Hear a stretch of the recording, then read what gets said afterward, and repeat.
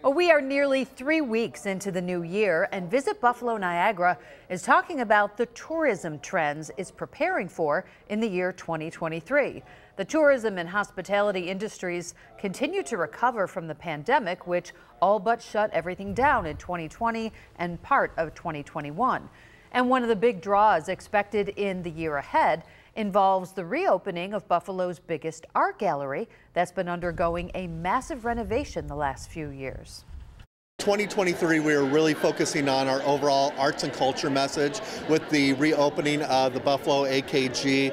That's really going to give us a once-in-a-generation opportunity to truly tell our story of the great assets that we do have here in Buffalo with our wonderful arts, with our architecture, just the whole story that we're able to tell on arts and culture.